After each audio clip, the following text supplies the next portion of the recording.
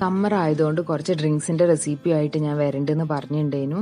അപ്പോൾ ഇന്ന് ഞാനൊരു സ്ട്രോബെറി വെച്ചിട്ട് സിമ്പിളായിട്ട് ഉണ്ടാക്കാൻ പറ്റുന്ന ഒരു ജ്യൂസാണ് കാണിച്ചു തരാൻ പോകുന്നത്. അപ്പോൾ അതിനായിട്ട് ഞാനൊരു 2 സ്ട്രോബെറി എടുത്തിട്ടുണ്ട്, നന്നായിട്ട് പഴുത്തിട്ടുള്ളതാണ്.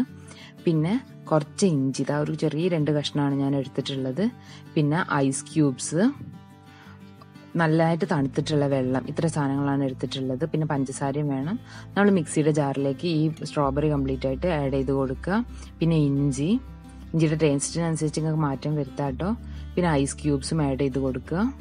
പിന്നെ വേണമെങ്കിൽ നിങ്ങൾക്ക് കുറച്ച് നാരങ്ങ, ഒരു 1/2 ടീസ്പൂൺ അല്ലെങ്കിൽ 1 ടീസ്പൂൺ നാരങ്ങയും കൂടെ ഇതിൻ്റെ നീരും കൂടെ ഇതിലേക്ക് പിഴിഞ്ഞു കൊടുക്കാം. അത് ഓപ്ഷണലാണ്, ഞാൻ ഒഴിക്കുന്നില്ല ഇപ്പോൾ.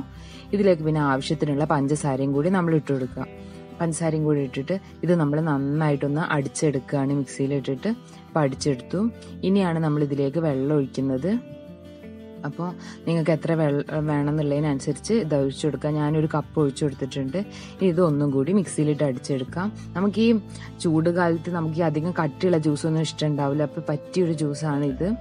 ഒരു 2 സ്ട്രോബെറി ഒക്കെ ഉണ്ടെങ്കിൽ നമുക്കൊരു 3-4 ആൾക്ക് കുടിക്കാനുള്ള ഡ്രിങ്ക് റെഡിയാവും. അപ്പോൾ ഇതെല്ലാവരും ഒന്ന് ട്രൈ ചെയ്ത് നോക്കുക. Anyway, thanks for watching.